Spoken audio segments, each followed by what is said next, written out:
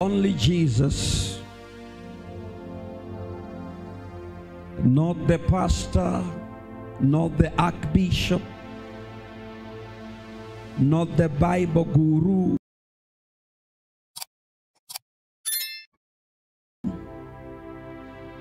but it is only Jesus who can invoke a change or a revolution.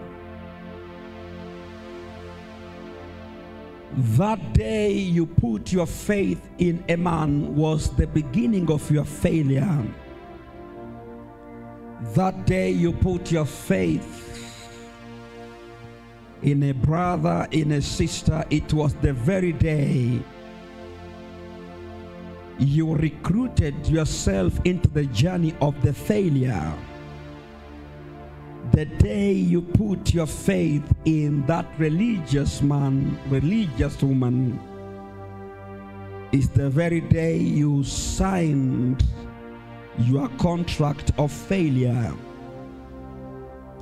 There is a kind of distinction between being religious and being spiritual, and the line is very thin.